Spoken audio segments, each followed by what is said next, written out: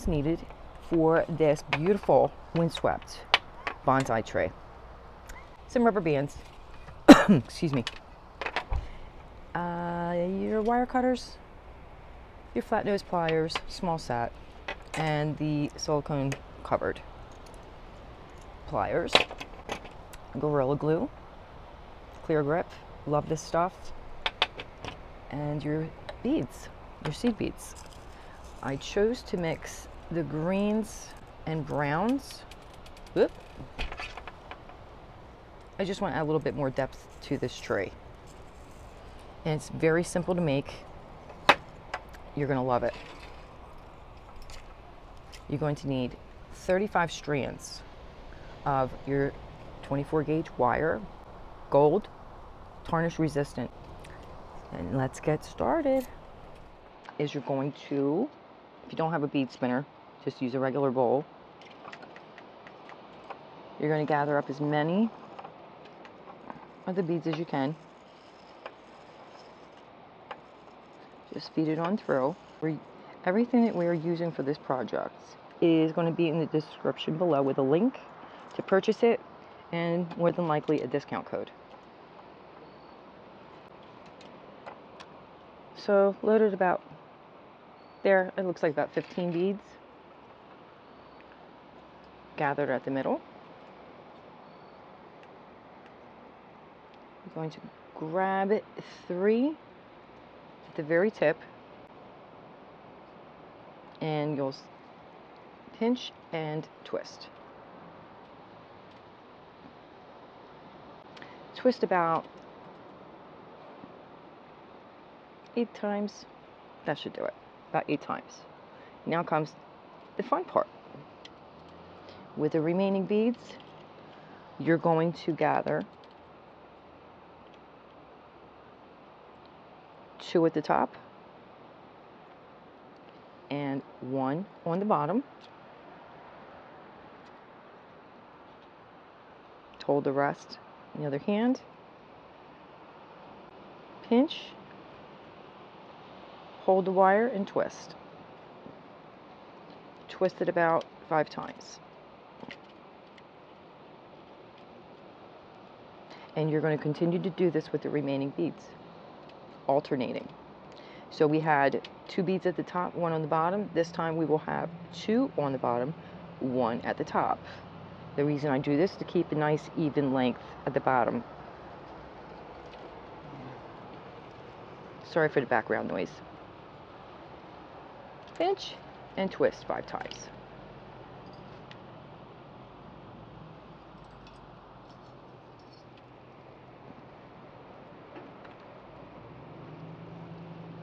And continue to do that.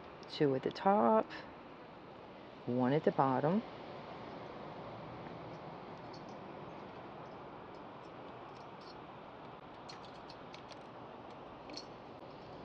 And when you're twisting,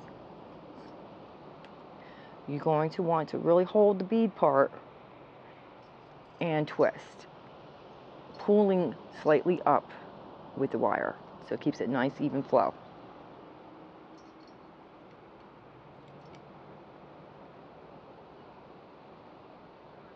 Two on the bottom, 1 at the top.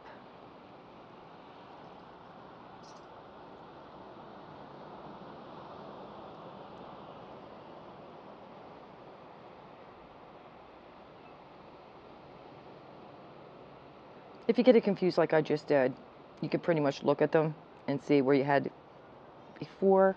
And I think I did that way. But you know what? Yeah, we'll leave it that way.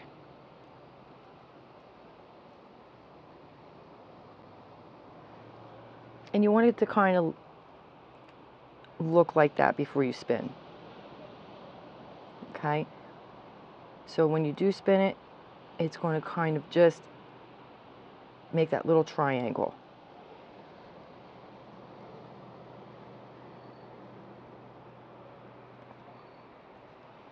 So we have 1, 2, 3, 4, 5, 6, and we can do 1 more.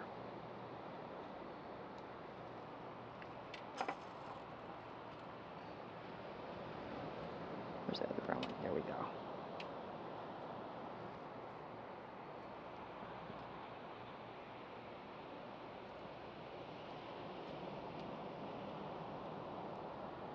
we're going to go ahead and spread that out and hold it like so, since we're right at the end.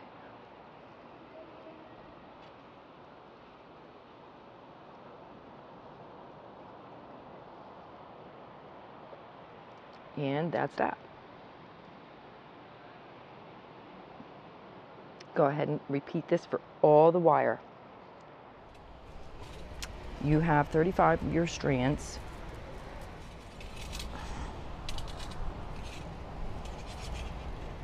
You're going to take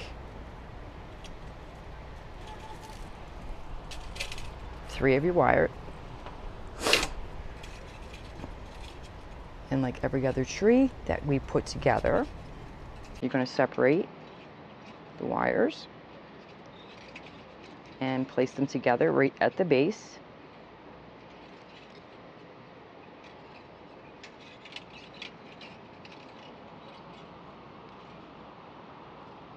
Like so. Hold them right there. Grab it at the base and twist so that they're together. And I would twist about 5 times.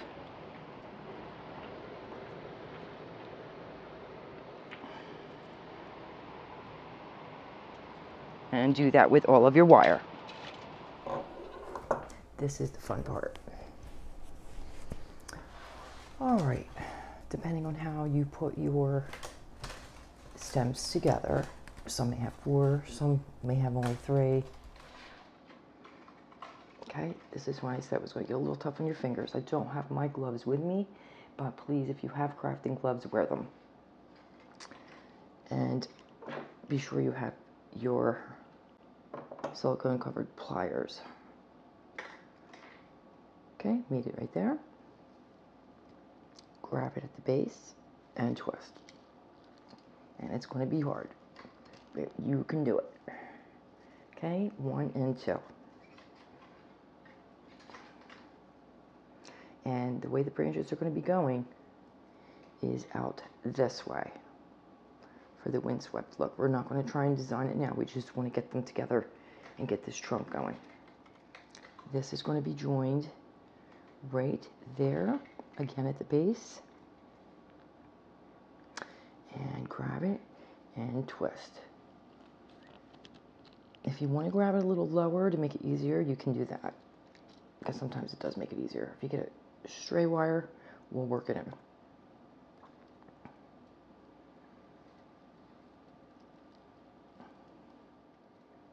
This one,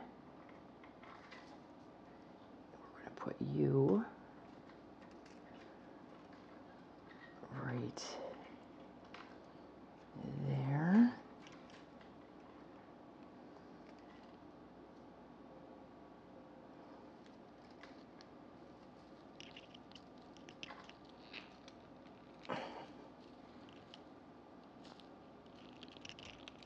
Two. Whoa. We're going to get her. Okay.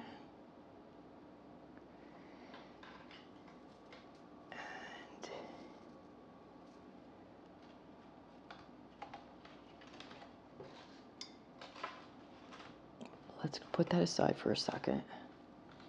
And we're going to put this one together here. And then we're going to add it one there.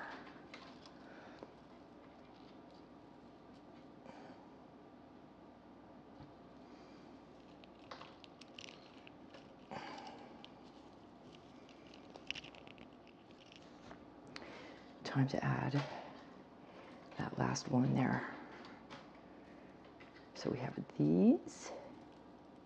Not everyone's tree is going to look the same, so don't sweat it. It doesn't really matter. When you see how you're designing it, it's going to look fabulous. So we have all that and that. I'm trying to envision this here, and we're going to do it like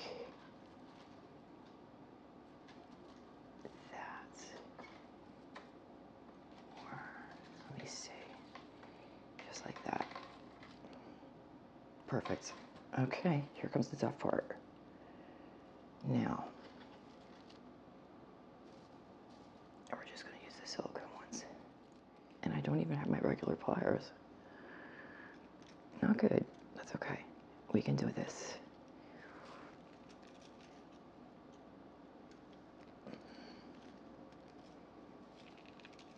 If we talk about improvising.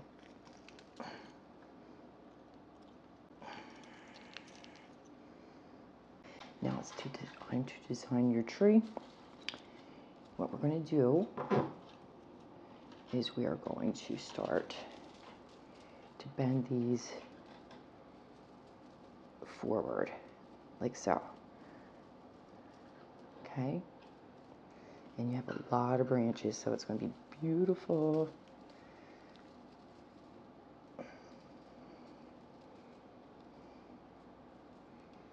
That one's going to go this way. And you can kind of see the way that they want to go. So just bend them accordingly.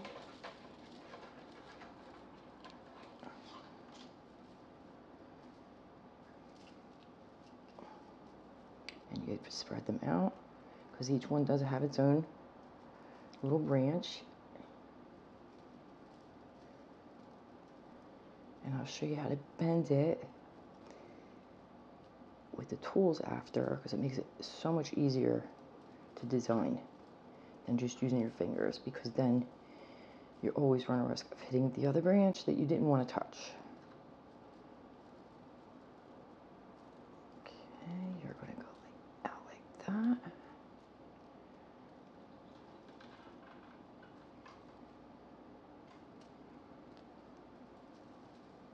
That stays on top. You guys go in. You're going to go in the middle. When you start working with it, you don't really realize how many strands you made. This takes a little bit of time, so don't rush it and design it the way you want it to look. There's that little icon in the top where you can close caption, and you can also change the speed of the video.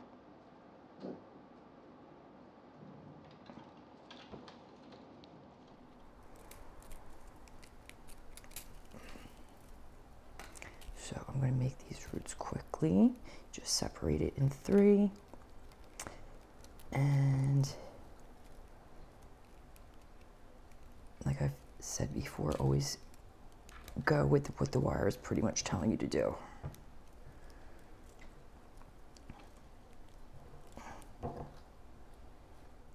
Always turn your roots the same way that you were turning from the start. Otherwise it gets a little bit hard. Okay, twist that like that. And there goes a stray one, so we're just gonna go ahead and keep wrapping it with it. Beautiful. That's why I love these silicone tip ones, because it works so much easier. You don't get stuck and pinched to death. All right, nice. Do the other one. Don't worry about messing these up, because you're gonna play with those after again anyway. You'll be playing with those a lot. Okay, so you have these 3 here started. And we're going, oh my, I don't want to do that too much. I don't want to mess it up too much, because that'll make my job harder. Okay, we're all right. Okay, now we're going to go ahead and section them off. Now we're going to separate these.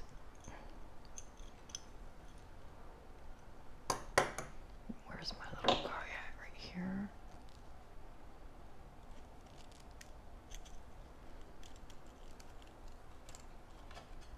When they're longer, it's a little hard to separate them. But we got this. Excuse me.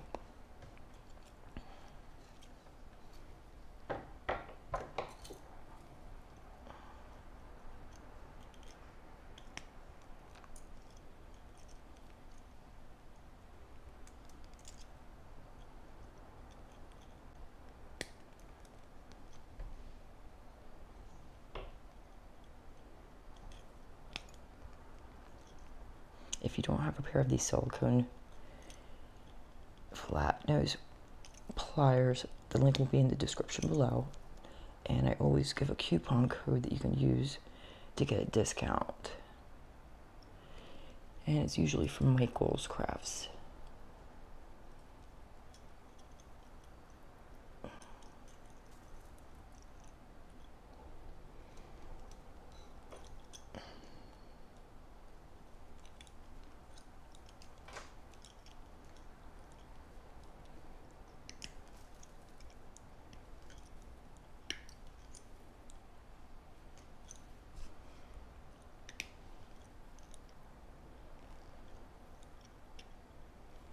Okay, we're going to do another section here. Actually, I'm going to go ahead and twist all this together and then separate it, make it look a little more realistic. And 3. Got a stray. Okay, that's looking really good. And then we can separate it here. As you go with these trees and you start making them more, it'll come so easily how to do these. But if you're new, I have videos from start to finish, all tutorials for beginners, how to choose your base, how to make the branches with the beads, gemstones, and pretty much anything that you need. And I will have a lot more videos coming out with my tips and tricks to make your life a little bit easier.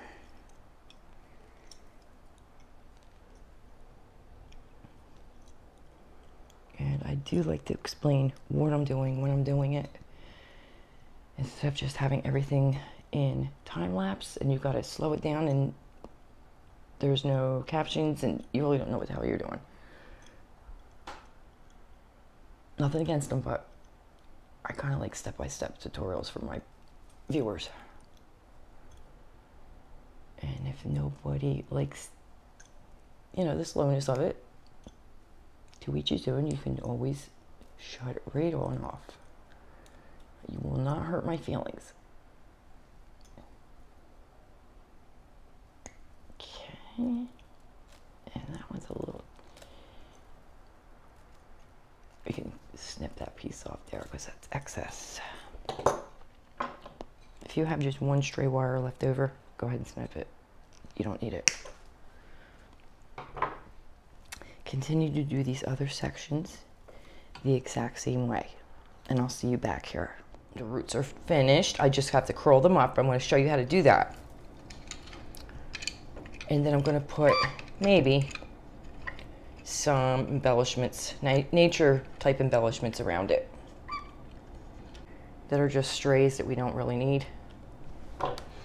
And I'm going to like kind of curly cue it around.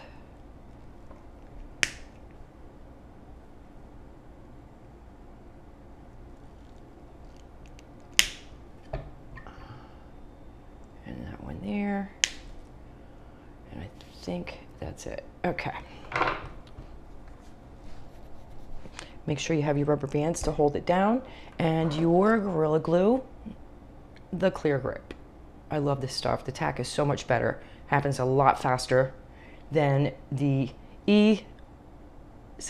I'm sorry guys, I loved you, but I moved on. All right. And to purchase that will be in the description below with a discount. So you bend it around, make it look natural. And I like to use the needle nose pliers, the rounder part, the larger part at the bottom, and I'm going to just kind of twist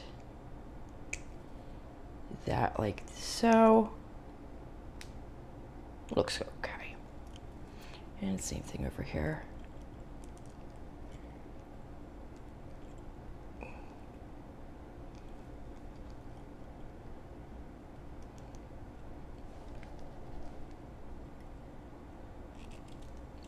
I hope everyone enjoyed this video, and I really hope you consider subscribing if you're not subscribed already. I try my hardest to make these videos interesting and informative for everybody, not just a real quick make a tree. I like to get a little bit more in depth with it, because that's how you learn.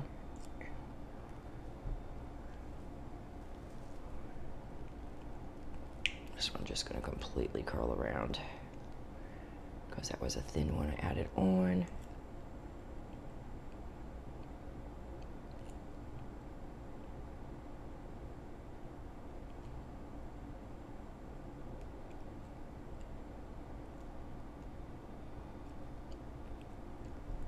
Nice. Okay, and continue.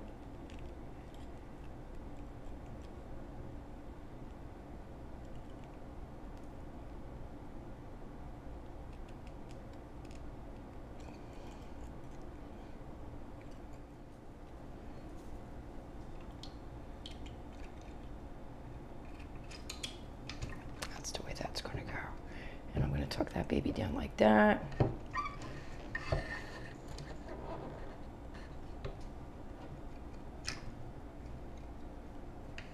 I think that'll look great. And then we can mess with these guys after. I really like the way the tree came out. Okay, now, tuck that guy there. You could just kind of push them wires down and see where they want to fall. And you're going to have to manipulate some. Like that. Just put them where you want, but I don't know. You'll get a feel for this as you go on, how the wire behaves, and it definitely depends on the gauge you're using. Now this one has to get somehow engaged down in this groove here. I want it. So therefore I'm going to have to turn it like that, and you're going to go like that. I'm just going to hold it down as steady as you can and get your rubber bands on there, whatever base you're using. If you're going to use a natural looking tree like this, you're going to create one, you want to stick with the same theme. Nature theme. Then you're going to twist your rubber band like that and secure it a little bit more. And it's very tricky with just one hand, but we're gonna do it. I'm gonna put it up to my chest real quick off camera, and there we go. Nice. Okay, this may need more rubber bands than I thought. Maybe not. This has to go down like that.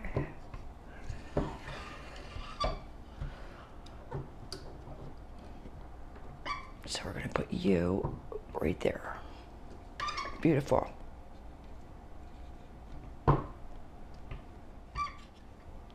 Nice. And we're going to do one more this way.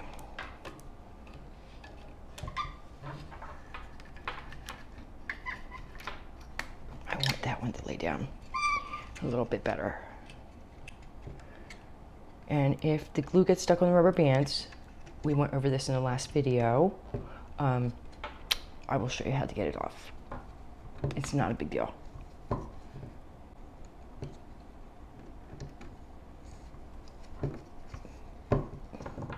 Okay, time to glue it.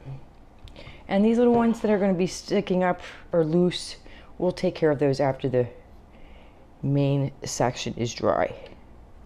You just want to get this securely on there as quickly as possible. Okay. That looks, I'm really happy with that.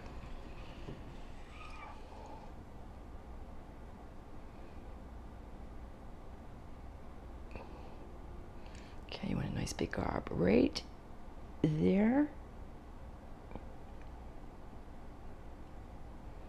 And on the other side. You really want that to hold. And I'm going to have some fairy moss around the base and around the tree itself, so I'm not too concerned with the glue showing. This particular glue does have a heavier fume, so you want to make sure you're in a ventilated area and wear a mask. And a nice big gob right there, because that's part of the main base, and back here as well. Right in there.